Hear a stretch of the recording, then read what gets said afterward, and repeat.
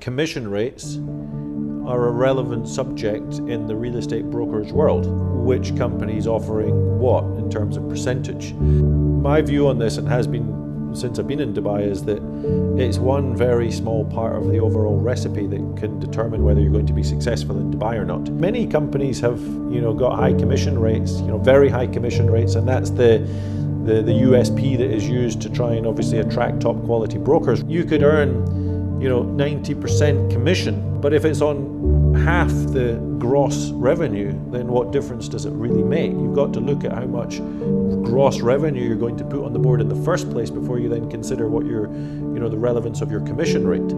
So I would rather be at a company that paid me, 40, 50, 60% commission, where I'm fully supported, where I get to put the maximum amount of revenue on the board, rather than being at a company that pays me 90% commission, for example, but it's really difficult to get into the 6-yard box with my client because I get bogged down with everything else that goes on in running a successful real estate brokerage.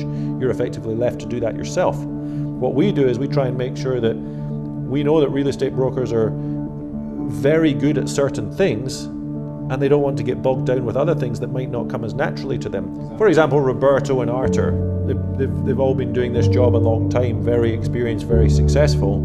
They don't have to get involved in understanding the way to position their listings. They don't have to, there's a frictionless process for getting photography done on their properties.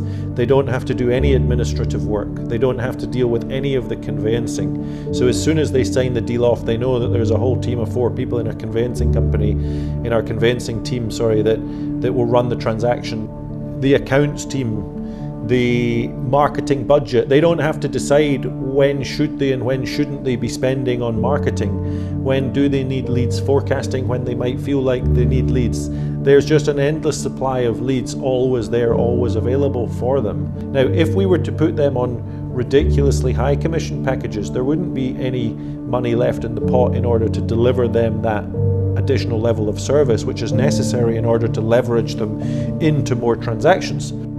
So it's all about allocation of resource, and our job as a business is to spend a lot of time trying to work out what's the most efficient way to allocate that resource, what people infrastructure is needed in this business to leverage someone like Arthur or someone like Roberto up to the top of the game.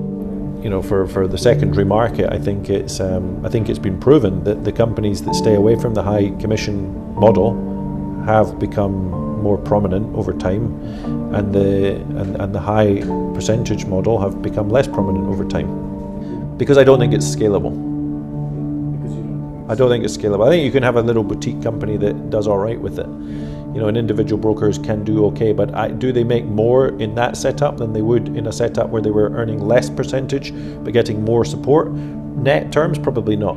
They probably get more in one pocket, but then they've got to pay their own marketing budget out of the other pocket, and they probably spend that money in a less efficient way. They're probably less effective at spending that money, and therefore, it's a misallocation of their resource. So net terms, they probably don't do any better.